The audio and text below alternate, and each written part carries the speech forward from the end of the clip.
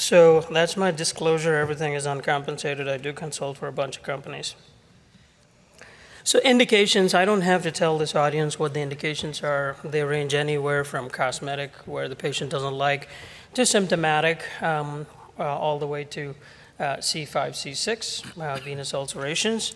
I want to start with this New England Journal randomized controlled trial, EVRA, for a particular reason. This showed that early intervention compared to delayed intervention leads to faster healing rate, fewer ulcer-free time for the first year. And it also showed improvement in various patient-reported outcomes in both groups, whether it is early or delayed. And it also showed that overall healing rate in 1 year in both groups, if you did superficial venous therapies, not just ablation, is almost 90%. Now, there are a lot of critiques about this, how small the ulcers were, how short the duration was, and everything else. We can debate about that all day long, but it's a level 1 New England Journal article.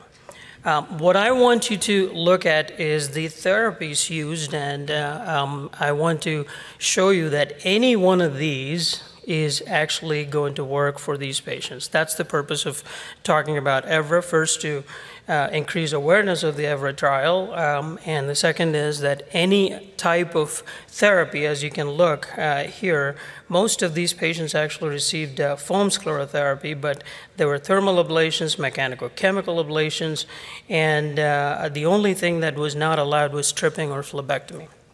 So doing anything, anytime will help these patients. That's the bottom line of the story. Anyway, in terms of eliminating saphenous reflux, we have thermal ablations and non-thermal TT and NTNT. Radiofrequency laser, you all know that, and non-thermals are the glue, the mechanical chemical ablation and microfoam ablation, and of course there's the classic surgical stripping as well. Believe it or not, I'm sure some of you know this, but RFA was approved in 1998, now 21 years since the radiofrequency ablation has been approved, and close to that, laser as well, a few years later than that, but either of these procedures has high success rates at 5 years, more than 95% in both when done in good hands.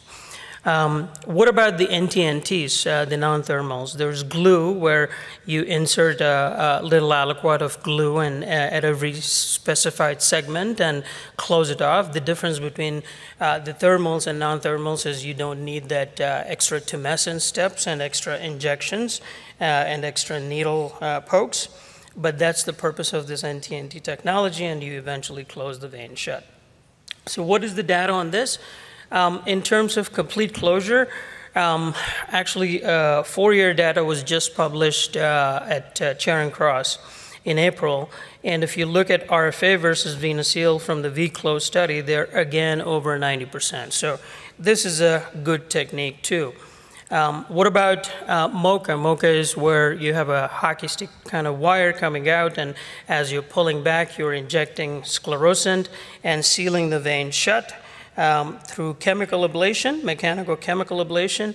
What do we know about this? This is also a very good procedure, high success rates of close to 100% in SSV, as you see here, and significant reduction in postoperative pain compared to RFA there, and improved ulcers because you can go straight down under the ulcer bed. And then it was also tested against Venofed, which is radiofrequency. They showed that it's less painful than radiofrequency because of fewer pokes. Again, bottom line, this is a good procedure too. What about Varithena? This is basically a pre-constituted foam with very low nitrogen so that it doesn't implode, and it's microfoam. And their trial, the VANISH2, instead of seeing whether the veins remain closed or open, they decided to have a primary endpoint as a patient-reported outcome, the VV-SIMQ, and they achieved their goal of 80%. And a tertiary endpoint of duplex response was achieved in about 70%, about 82% of these patients. And all of them had improvement in patient-reported outcomes as well. So there is a concern for DVT with the microfoam. This was 7.2%. According to the clinical trial. And again, as we learned more and more as to how to use this procedure, I think post-market this is probably lower, at least in my hands so far. It has been lower than what has been reported, and it's all about the patient selection, obviously. The other techniques, the non-saphenous techniques, are the phlebectomy, foam sclerotherapy, and I will show you a slide on foam-assisted phlebectomy, which we reported as a technique for the first time. And then you have sclerotherapy, whether it's foam, liquid, or visual or ultrasound guided. Phlebectomy is you're making little incisions and pulling the veins out. One of the most important things about having comprehensive superficial venous practice is to have these adjunctive therapy knowledge as well, because if you think that you can just ablate the saphenous vein and get the heck out of there, the patients will not be happy and they'll go to a more comprehensive center. So phlebectomy is you can have the patient stand, have a train track kind of drawing here, and instill tumescence and pull the veins out. Dr. Kabnick here likes to draw straight lines on the veins itself. I used to do the train tracks. But then I started using this procedure called foam-assisted phlebectomy, where I do this all under ultrasound, where I inject 0.5% polydocanol or 1% polydocanol so that it creates venous spasm first, and then I inject the tumescence next, and I use ultrasound to find that vein now, which is bright under ultrasound, and you can actually see the hook going in and pulling the vein out, and it becomes pretty much a bloodless procedure, less than 5 cc's most oftentimes. So again, the bottom line here is there's a wide range of indications. You need to know what these indications are, and you need to know the adjunctive procedures to give comprehensive care. So what about suboptimal results? Here is a patient I saw just 3 days ago in my clinic, had a left iliac vein stent, had bilateral great saphenous vein ablations last year, and she's coming in with stasis dermatitis, and somewhere along, no one did a full exam like Terry here mentioned, and she has Cannon waves, as you can see there. And this was tricuspid regurgitation.